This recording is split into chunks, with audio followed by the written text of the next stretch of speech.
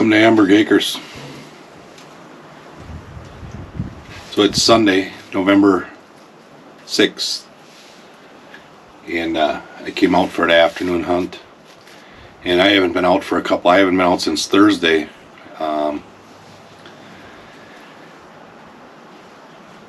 It's been raining for 2 days. It was warm the last couple days, and now it's back in the 50s, at 50-ish temperature.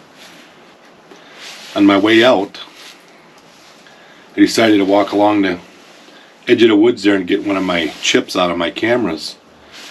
And I'm walking right about where I shot at that 6-point buck, and all of a sudden, right there's my arrow laying. I've been looking for that arrow for 2 weeks now, you know, and there it's laying. So I picked up the arrow. I brought it up here with me, and I'm sitting there looking at this arrow. So first of all, we know that the 3 blades don't fly right. Okay, we figured that out when we were target practicing.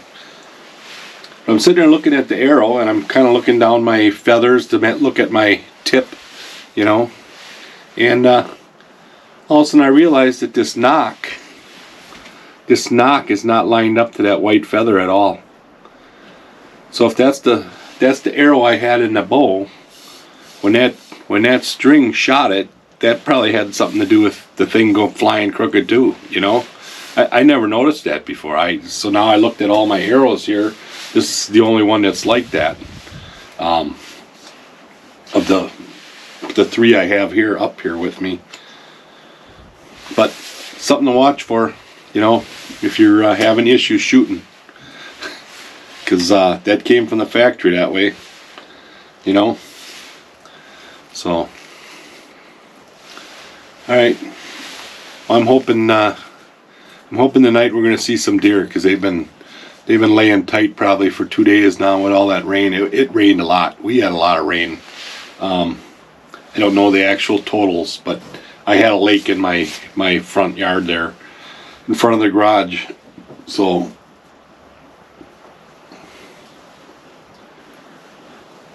I'm thinking tonight's going to be a good night. You know, last couple times I sat out here, they came out way late, right at dark, and I couldn't take a shot at anything. You can see the deer out here, but then as soon as you put your bow up and you have that red dot on, you can't see what you're shooting at.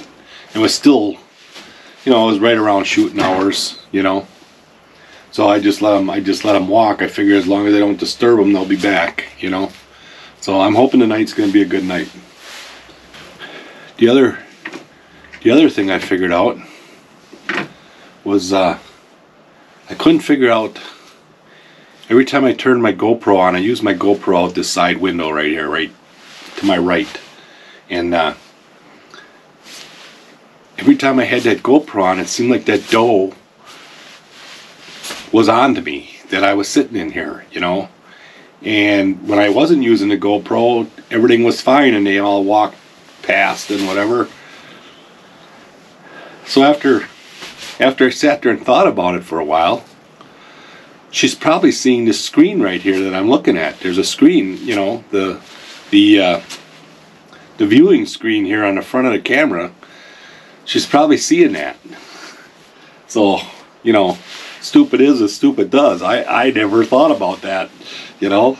And that's probably what she's seeing. So now I have some tape. I'm going to put some tape over that, and then she won't see that. There's still the red blinking light. I'm not sure if she can see that, but I can put tape over that too. So yeah, the stupid things you do that you don't realize, you know. It sure would be nice if we get something this week. I'm looking forward to putting something down once. I think I got the arrows and everything figured out, so I think this will be the week here. I'm hoping, you know, hoping. All right, later.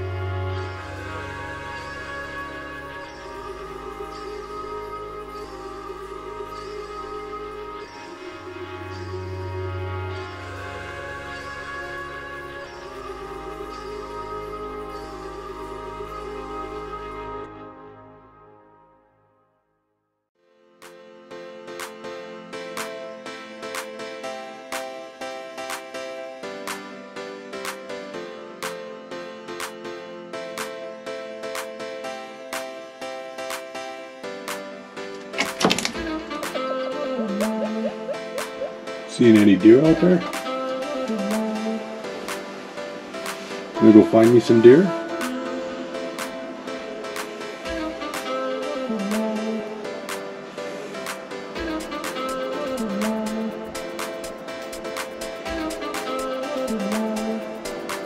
Such a pretty bird. Such a pretty bird.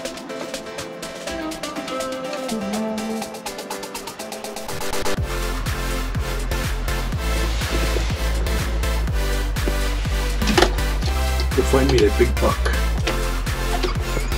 Yeah. Go find me that big buck.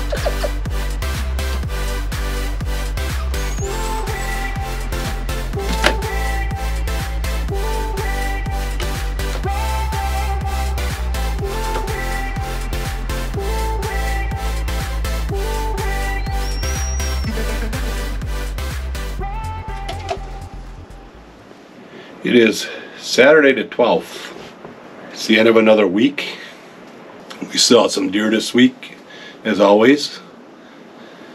But last night, about 4:10, 4:15, 8 deer just bombarded the field, and they came from every which way.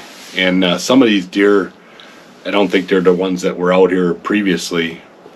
But they were jumping all over the place. No bucks, just does and fawns. And they were jumping all over the place, kicking each other in the head and whatever. So I don't know what was going on last night that they were acting that way. Anyhow, I took a shot at a doe. And I hate to say this, but I thought I missed again because I could not find any blood down there in the field. So I looked well into dark. I went over into the neighboring property, just a little bit. I went 50 yards in or so, and no blood. I did not find any blood. This whole field, I looked at this whole field. I went on all the way to the end of my property this way. I went all the way to the end of my property the other direction. No blood. And I saw the deer. She turned and ran and went right in that corner, right where they always come out of.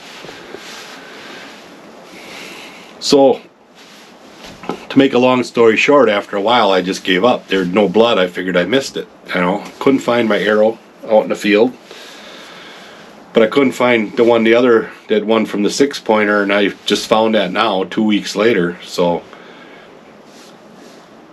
anyhow, you know, I really thought I missed it. So I went home, came out this morning, and didn't even hunt. I just went walking looking for the deer.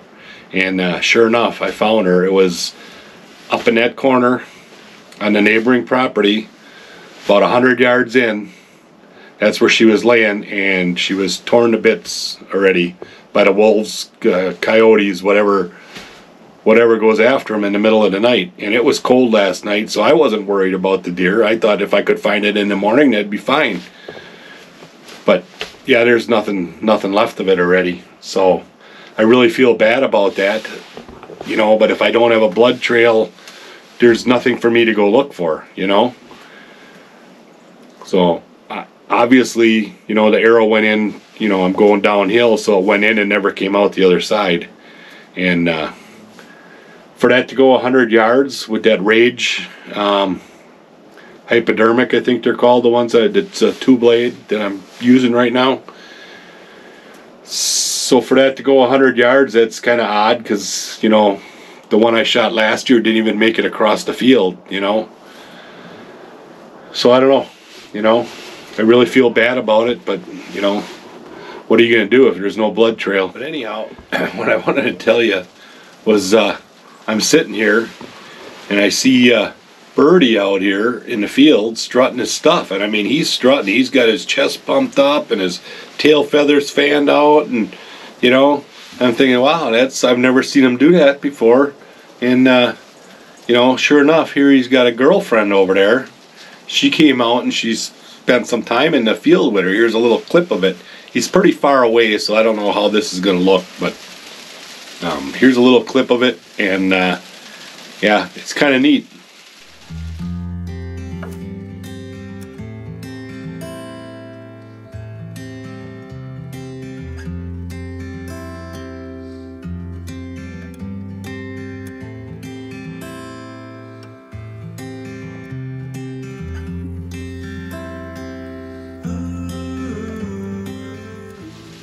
So now, hopefully that keeps him busy and he ain't up here bothering me all the time, you know. So anyhow, we're gonna try shooting tonight again, and you know, it's snowing right now. It's coming down pretty good. Seems like it would be a good night, so let's get at her. If I don't stick another video in here of me shooting a deer tonight, we're gonna call it quits for this week. Next week I am gonna name that bird. Okay?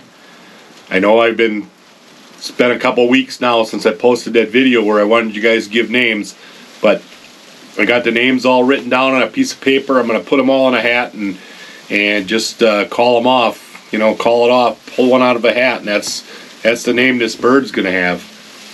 I am gonna do that for the next video. We will have a name for the bird. And he was just back here knocking on the door. But anyhow, that's it for this week. You know, give me a thumbs up if you like my videos, and you know, we'll see you next time. Make sure you subscribe.